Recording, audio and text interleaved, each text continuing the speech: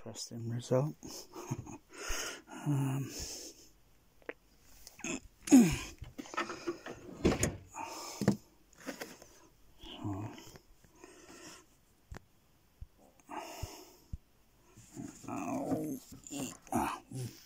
Microphone placed in there, okay, so I'm testing, okay, just resting on a bit of so it won't rattle, resonate, shut down, okay, sealed on there. So I put my hand on here.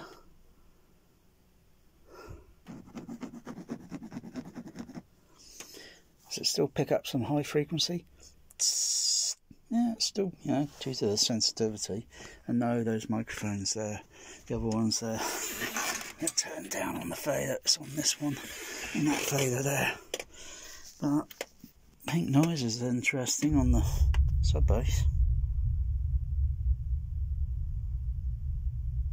That's a very interesting result.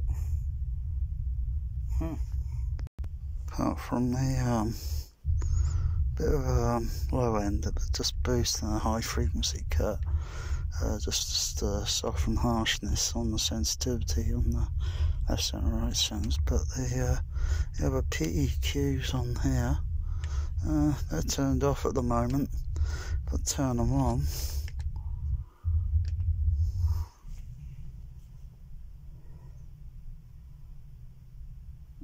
A bit like that, it's not too bad.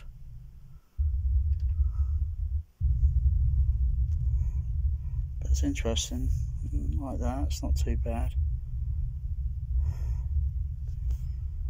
It's not too bad, that.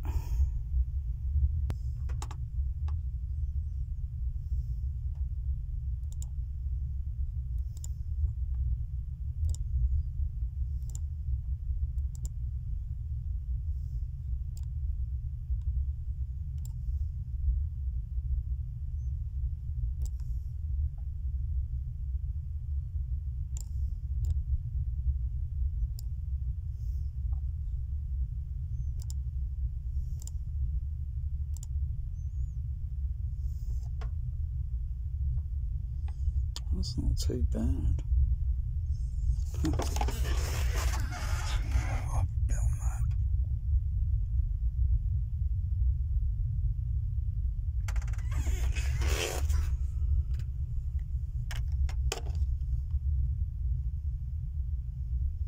not bad.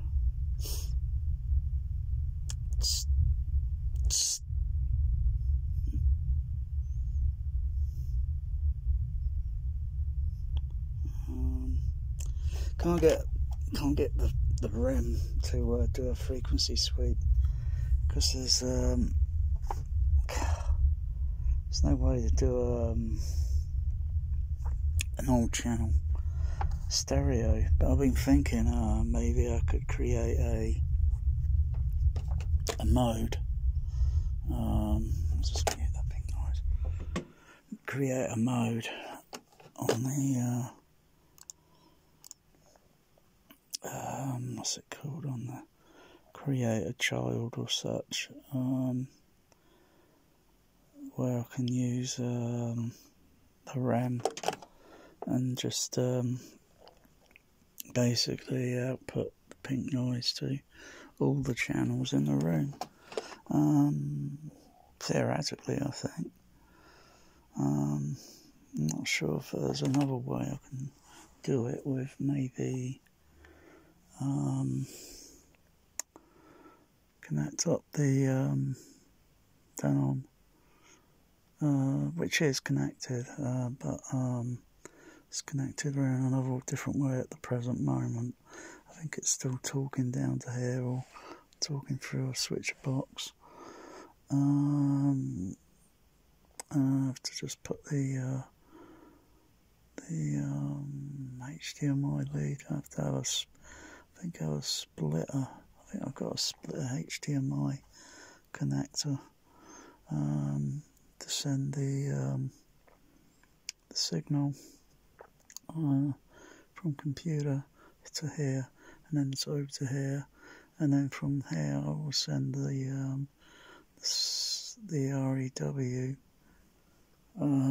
through, so it without be output in here. Yeah, it's a bit complicated.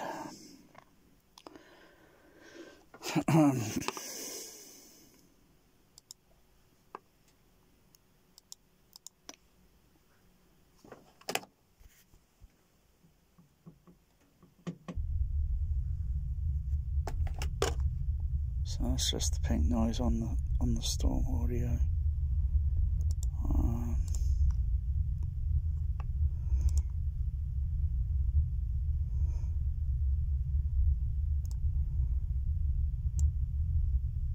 It's the not that sine wave.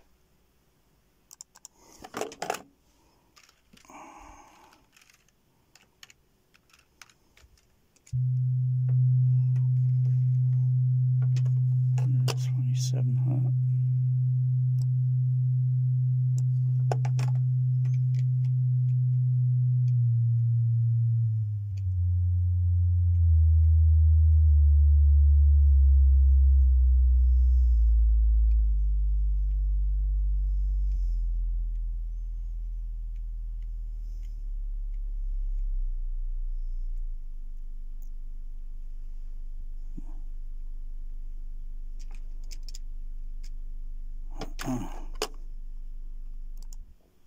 Whoa, gosh. God, it's pressure in my ears, that. Oh, whoa. Oh, made me feel a little bit dizzy, that did.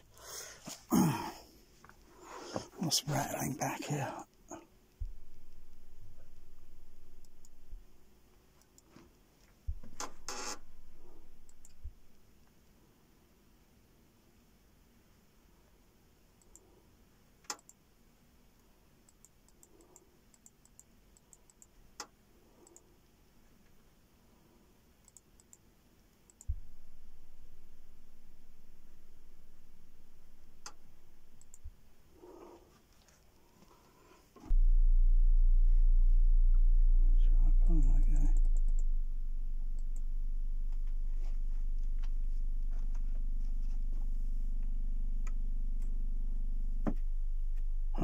'Cause What's that? Yeah, put a little bit of, I think, get some blue tack.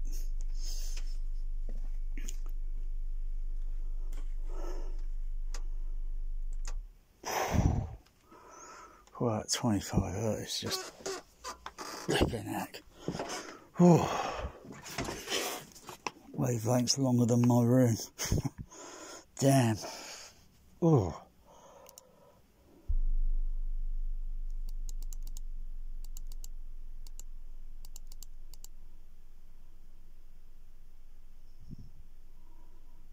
That's 16 hertz there.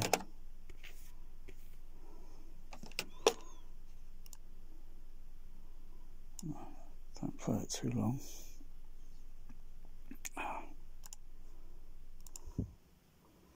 Went up to that line there. Let's see. So, let's see. Open the window.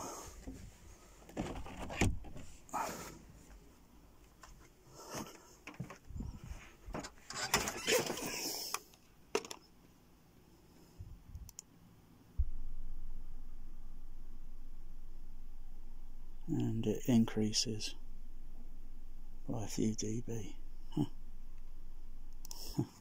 How about that? Hey, every few bit of dB infrasonic helps. Open the window a bit wider.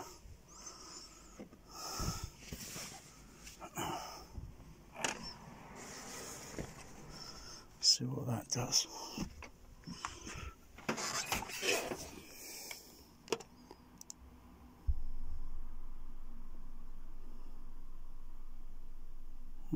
It's more or less the same. Okay, change the frequency. About 17 hertz there. Okay.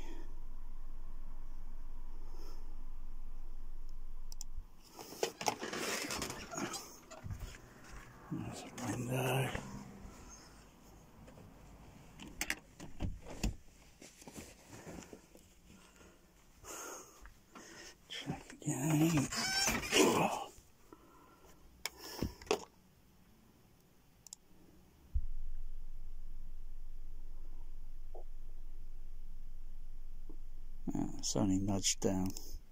It's only nudged down by a tiny dB or so. Yeah, that's not too bad. Interesting. Microphone in the seat. Maybe I'll put the other microphones in the seat and see what the bass response is like. But that looked pretty relatively smooth. Nice steady incline upward. Trying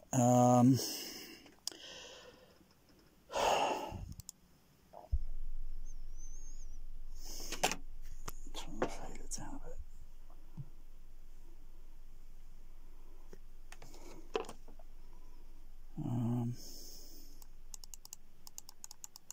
Can only get a sine wave generator to go down to 10 Hz on here.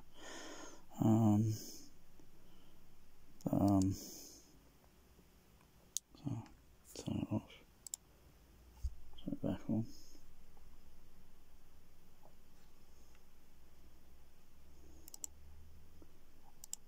$11, $12, $13, $14, $15, $16, $17, $18, $19, $20, $21, $22, $23, $24, $25, $26, $27, $28, $29, $30, $31, $32, $33, $34, $35, $36, $37, $38, $39, $40, $41, $42, $43, $44, $45, $46, $47, $48, $49, $50, $51, $52, $55, $57, $59, $60, $62, $64, $66, $68, $70, $73, $75, $77, $80, $82, $85, $90, $99, $97, $100, $113, $117, $120, $133, $146. It's getting a bit faint.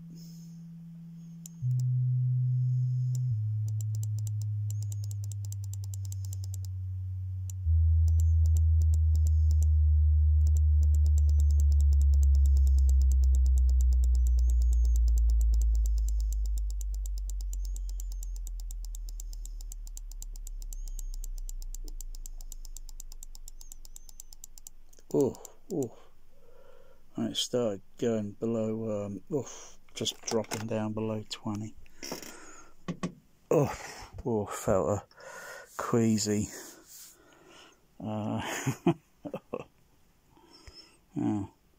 Interesting how the microphone responds with the seat compared to where it is here, and how it's responding to the bass frequency. It's interesting.